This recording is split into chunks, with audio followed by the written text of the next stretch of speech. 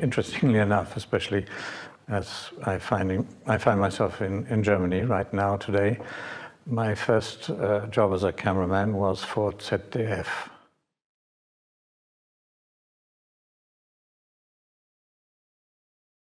Well, I started actually quite a long time before the Star Wars film.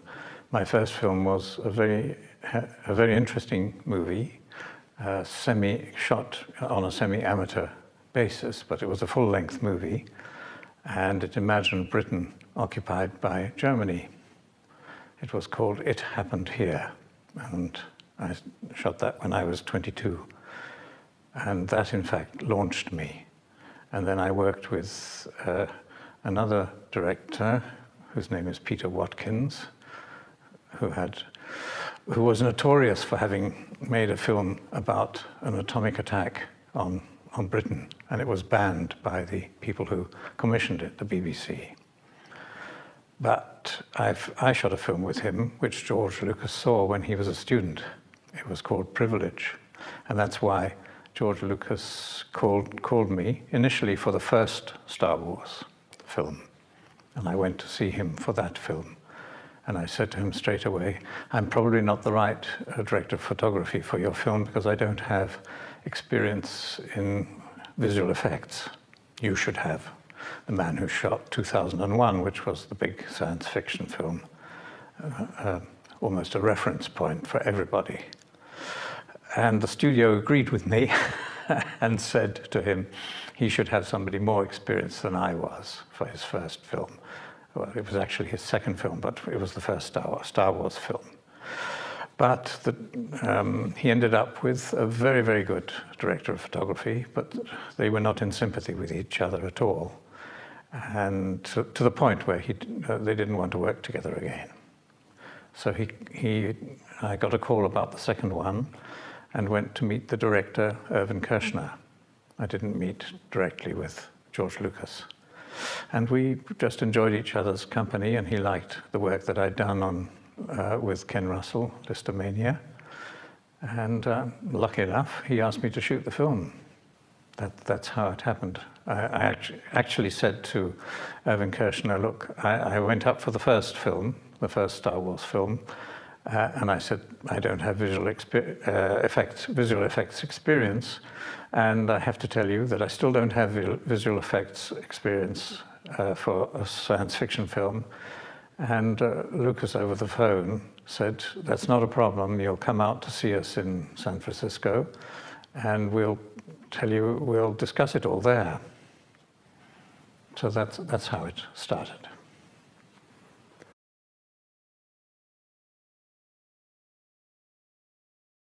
When it came to David Cronenberg, I had spent some years not finding the sort of projects I wanted to work on. When I got a call from him, I have to confess I didn't know any of his films because I thought of him as a horror film director, and I don't like horror films. So I'd never seen any.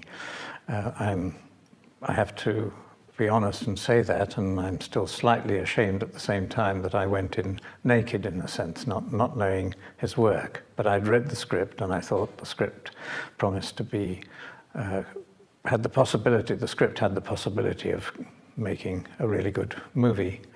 And I met him, and we got on extremely well straight away. We had something going between us, very of sympathy, intellectual sympathy, and we both liked love movies. We don't always have the same taste in everything, but we have an enthusiasm for the medium.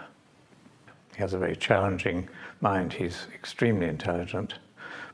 He must be the most intelligent director I've ever worked with, and the projects he was involved with were always very challenging, and they were not violent just for the sake of violence. They sometimes had an element of violence in them, but it was always for a good reason and not for the sake of violence.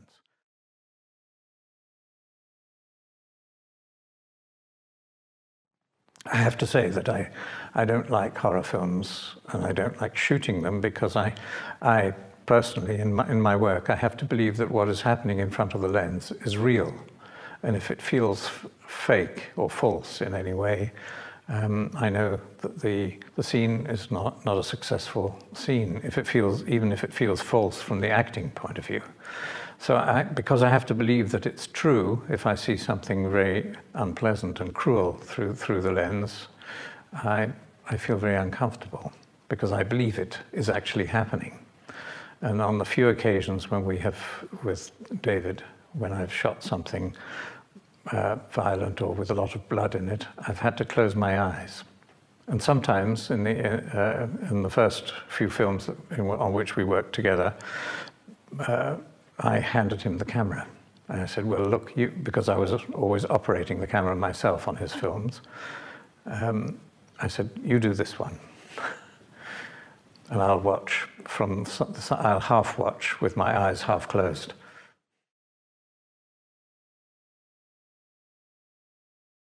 Would be equally uncomfortable for me each time.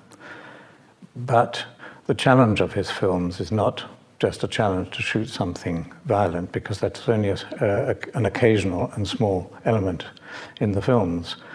The attractive nature of the projects for me each time was that each one was a challenge to realize. They were always unusual projects, like Crash. I think that reading the book, before the film was made, one would have said, how can one possibly make a film of this? That was a challenge each time. And one film was never the same as the previous one. And I loved that side of it.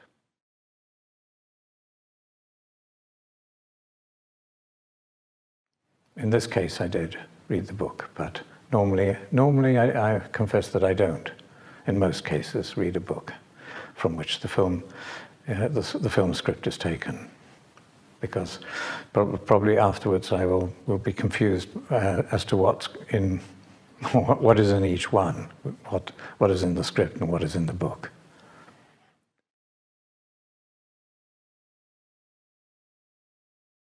The short answer is how I translated the script to the screen in visual terms, I don't know. And David himself always says to me, the day before or the night before we're going to do our first day shooting, he says, I don't know what I'm going to do. And I say that I feel the same. I'm not sure what I'm going to do. I have certain ideas, but I work from the inside, from the script, from the feeling the script gives me, and from my guts. I don't impose an intellectualized look on the the film. I think my style varies from film to film, but it's not a conscious thing. And I certainly didn't want to give you the opportunity to say that it looks like eye candy, because that's a terrible expression, a pejorative expression. I didn't do shots that were pretty for the sake of prettiness in Crash. I think it has a hard, tough nature to it in the script, and I hope I like my work. In my work, I seek to be expressive of the emotions of the contents of the script. If it turns out to be striking looking, that's all to the good, but I don't want it to be pretty.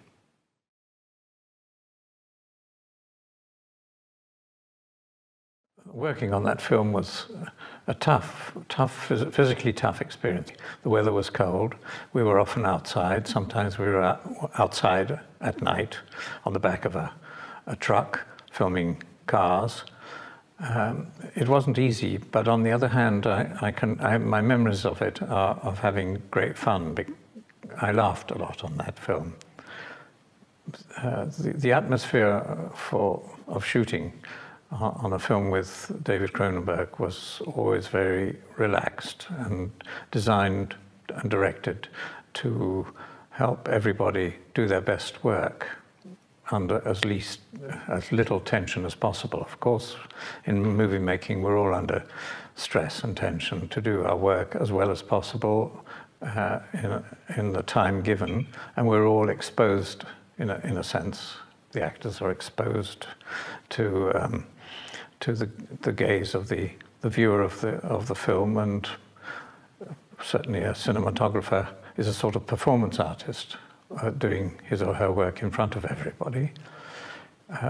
But I had great fun, and some of the situations were so potentially funny, although at first sight the film is not a comedy at all. But some of the scenes in which the characters have, for instance, to make sex in a very, very small car, they have their comic side to them, and I found a lot to challenge me as a cameraman, but also a lot to have fun with.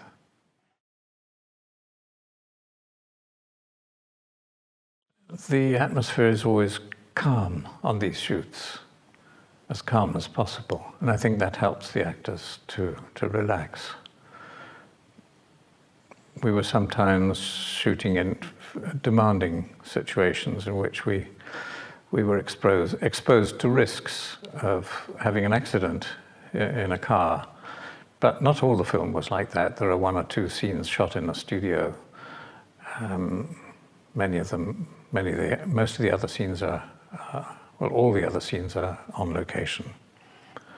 What did I do in myself to make the actors feel comfortable? Well, it's a quiet set. When I'm preparing, I'm behind the camera myself. I have a very, very good assistant, and then I have the electrical team, but basically a smallish team, because these are films in which the budget won't extend to having a very large team. The films are always on the edge of challenging the budget. They're always very ambitious. But that doesn't mean that we had lots and lots of people around us.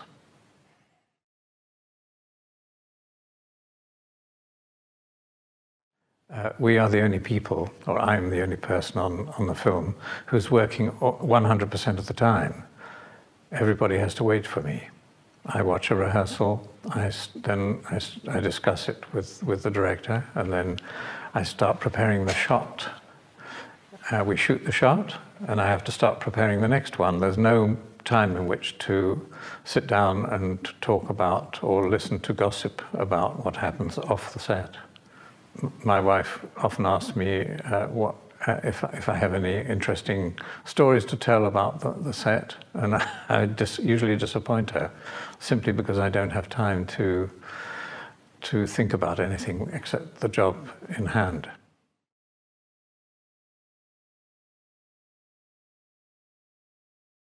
Well, I thought the reaction of the public, or of the newspapers, or particularly the Daily Mail, was ridiculous.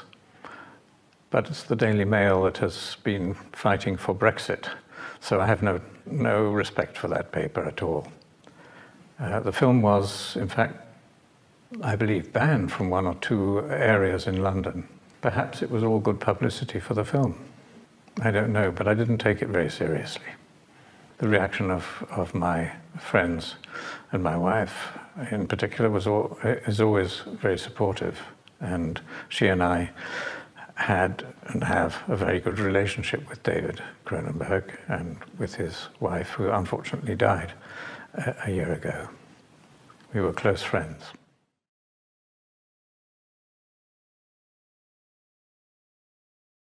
Luckily, there weren't any accidents, but I personally nearly had 2 accidents. There was one on which I was on a camera dolly, which is a very heavy object, on the back of a truck, with the car on the back of the truck at the same time, and we wanted to do a tracking shot with the car moving, and our truck changed direction in an unexpected way, which is something that is discouraged from happening because it's quite dangerous when the crew doesn't expect a change of direction. And the grips who were holding the dolly had a great deal of trouble holding it and preventing it falling off the back of the truck, and I was aware during the shot that that was happening. So that wasn't a comfortable feeling. And another time, we were using an elevated freeway for a night scene with a sort of car chase.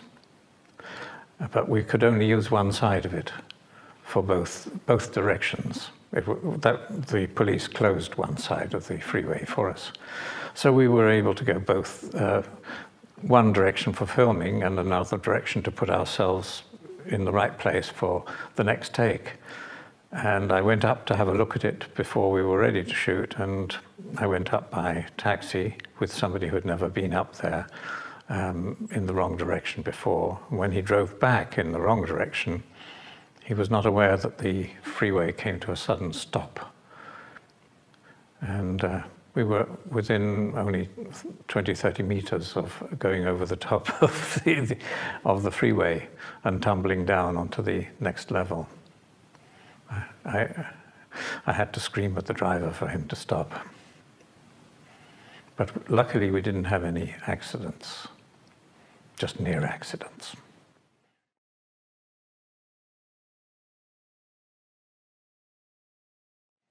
The most amusing challenge I had, I think, was to shoot a scene on a balcony overlooking a network of freeways near the beginning of the film, on a real location, a tiny apartment with a minuscule balcony, just room for the actress. I'm trying to remember the measurements of it, but it was very shallow and had no depth. So the reverse shots on the characters' faces, because the actors are looking at the traffic with the camera behind the actors, and we needed to do some reverses, some shots in the other direction. We decided to do them in a studio. So the amusing challenge was to recreate the light in the studio and make it feel as real as the location felt. I like that. I've always enjoyed that kind of challenge.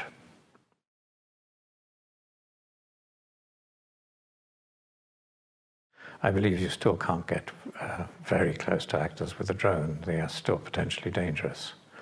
And they don't really permit great, really fine precision work in close to actors.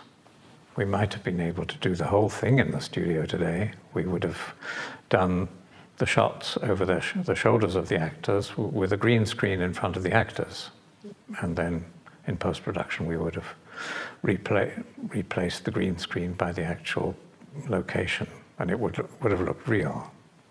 I think it would be done this way today because they would say it's quicker and in the end cheaper and more controllable.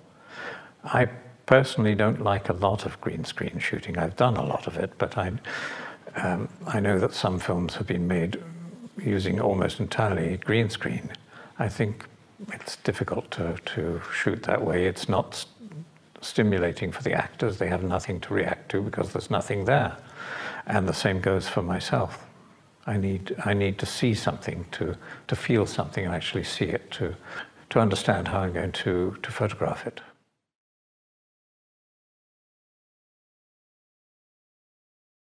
The films don't resemble each other. They're different each time.